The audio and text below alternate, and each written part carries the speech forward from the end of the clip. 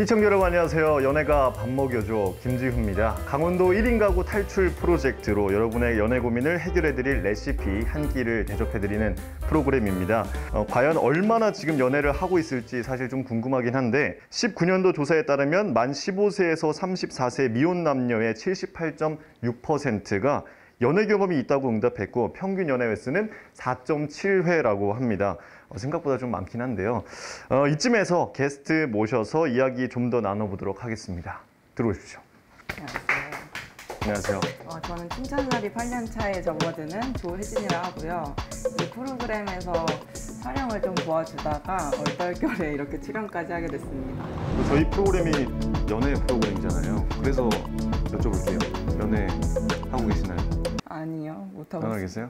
가장 최근 연애가 언제예요? 가장 최근이면 초등학교 6학년 때? 초 6대?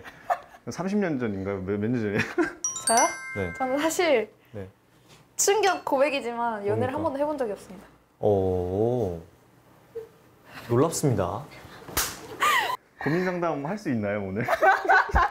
제가 앞서서 이제 오프닝 때 20대면 평균 한 4.7회, 한 5회 정도 연애 경험이 있다고 조사가 나왔는데 연애 시작을 하기 전에 좀 연애 몇 번 해봤는지 이런 질문도 하시는 편이에요? 그 전에 있던 일들에 대해서는 물어보지 않는 게 예의라고 생각하는 것 같아요. 연애 횟수가 연애 시작에 영향을 미치는지 미친다가 46%, 미치지 않는다가 53%니까 거의 반이에요, 반. 그러니까 미치는 사람도 있고 안 미치는 사람도 있는데 안 미치는 케이스죠, 우리는. 그럴까요? 뭐야? 미쳐? 미친다는 소리야, 뭐야? 미쳤냐고요? 자, 연애고사를 이제 해볼게요. 상대방이 연애 횟수가 한 번도 없고 혹은 한 번도 없는 사람 vs 연애 횟수가 15번인 사람. 그래도 15번? 15번? 15번 연애한 사람? 이유는요? 이유는? 어쨌든 연애도 인간관계니까 그런 면에서 좀 능숙할 것 같아서. 일단 결과는 10명 중에 6명, 63.7%는 연애 경험 없는 사람이 더 낫다고 답을 했대요. 좀 서툴고 풋풋한 모습이 더 좋다고 대답을 한 건데, 자, 오늘 도착한 사연이 있는데요. 연애 중에 상대방이 내 마음을 잘 몰라주는 것 같다라고 토로를 하셨대요. 풋풋하다고 저희가 봐야 될지 한번 사연을 들어보고 판단을 해보겠습니다. 제 남자친구는 착하고 배려심 많은 게 장점이에요. 하지만 감정 교류가 깊게 안 된다는 느낌이 들어요.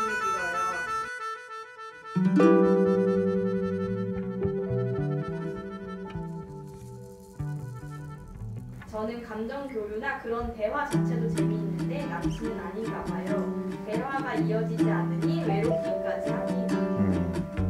네, 그래서 오늘 무슨 요리죠? 저희가 할 게? 오늘은 사연자분이 좀 그런 몽글몽글하고 부드러운 온기가 필요하신 것 같아서 따뜻하고 부드러운 수플레를 만들어 드리고 싶습니다. 진짜 끼워 맞추시네요. 네.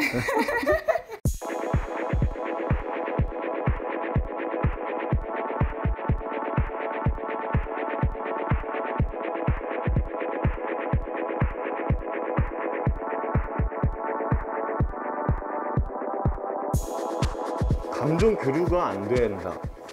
감정 교류. 근데 일단 궁금한 게 얼마나 만나셨어요? 3주요. 에? 뭐야? 3주요?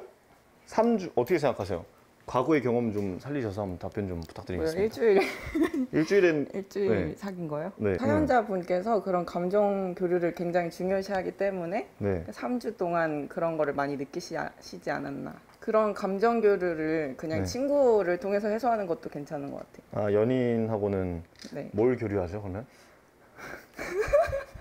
시간? 시간 같이 쓰고 행복하게 즐거움. 네. 3주가 됐잖아요. 3주. 네. 근데 3주 만에 감정 교류를 한 적이 있으신가요, 좀? 근데 사실 좀 네. 모르는 사람하고 네. 그냥 하루 만에 그런 속 얘기를 한 적도 있는 것 같아요.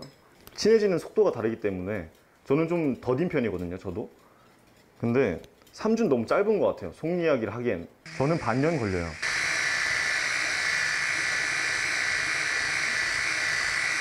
그럼 저는 또 그게 궁금하네. 그 혜진 씨의 러브 스토리. 어떤 연애를 하시고 어떤 교훈을 좀 얻으셨는지. 궁금하시긴 한 거죠? 궁금해요, 진짜. 왜냐면은 소중한 추억을 제가 한번 들여다보고 싶긴 해요. 그 사이에는 연애를 안 하셨던 이유는 혹시 좀 어려웠던 것 같아요. 어떤 게? 그러니까 저는 좀 저랑 친하게 지내거나 이런 사람들한테 마음이 생겼었는데 그런 관계를 어떻게 바꾸고 앞으로 어떻게 지내야 되는지가 저한테 되게 어려운 문제였던 것 같아요. 친해지고 거기서 이제 어떻게 네네. 나가야 되는지. 술? 술은 이미 진탕 먹었어요. 술을 먹었어요, 진탕? 그럼 일단 이 사연자분께는 좀 어떤 해결책을 드릴 수 있으세요? 그러니까 저는 아까 말씀드린 것처럼 네. 가까운 친구랑 그 달달한 수플레 같은 디저트 먹으면서 네. 그 남자친구인지 여자친구인지 뭐 험담도 좀 하고. 저 잠깐 이거 벗고 갈게요. 더워서 안 돼. 그 고민 사연자분께서 어떤 대화를 좀 시도하셨는데 좀 대화가 안 된다라고 느끼셨는지 어떤 포인트였는지 좀 궁금하긴 한데. 감정을 얘기를 하는 건 부끄러워. 부끄럽지. 3주 만났으면 부끄럽지. 저는 한 3달, 2달까지는 부끄럽던데. 그래요? 근데 확실히 성인이 되고 나면은 좀 새로운 이성을 만나기가 쉽지가 않잖아요. 좀 뭐 다른 노력 같은 건 하고 계시나요? 좀? 어떤 노력이 필요할까요? 예를 들면 뭐 무슨 동호회를 가입을 한다든지. 그런 것 때문에 따로 노력을 한다기보다 네. 그냥 워낙 사람을 좋아해서 사람이 많은 곳에 많이 가는 것 같아요. 근데 그렇다고 뭐 바뀌는 건 없던데요? 아니 왜 고개를 떨구세요? 눈물 날 것 같아요.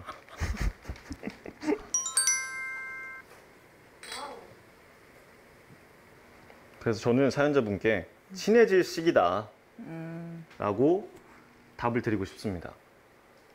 혜진 씨는 친구와 이제 이야기도 나누면서 5대5로 나눠라. 잘한다. 그니까.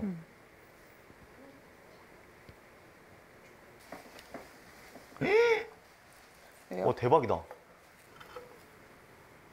하나, 둘, 셋.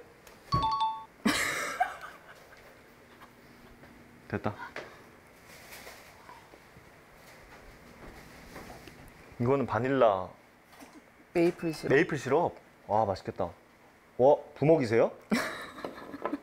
저 찍먹인데. 이거 드세요, 이거. 네. 하나 안 두 개 먹었어요. 드시려고 뿌려놨구나. 미리. 영리하시네. 어떻게 올려 예쁘지? 데코가 기가 막힌 것 같아요. 요거 하나 드셔보세요. 요거 블루베리 올려가지고. 아, 네. 네. 감사합니다. 먼저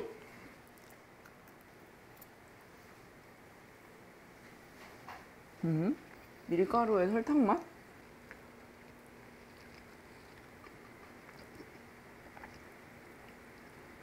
그쵸? 쌈장 없어요? 쌈장?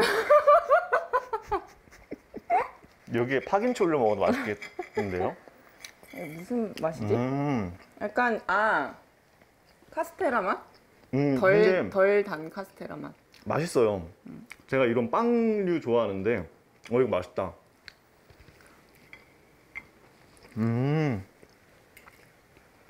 맛있다. 사연자님이 좋아하실 것 같아요. 진짜요? 네, 부드러워서.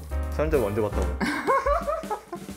몽글몽글 또 말씀하신 것처럼 부드럽고 푹신푹신한 이 수플레를 저 만들어 드렸는데 사연자분이 좀 편안하게 다가가셔서 서로 마음을 좀 털어놓고 시간을 좀 오래 두시고 좀 여유 있게 마음의 심적인 여유를 갖고 이제 좀 다가가시면 좋을 것 같고요. 저의 이런 얘기가 사연자님한테 도움이 좀 됐으면 좋겠습니다. 네, 오늘 진짜 큰 용기 내주셔서 감사하다는 말씀 드리고 싶고요. 저희는 또 다른 고민과 이렇게 맛있는 음식과 찾아오도록 하겠습니다. 오늘 시청해주신 여러분 고맙습니다. 안녕히 계십시오.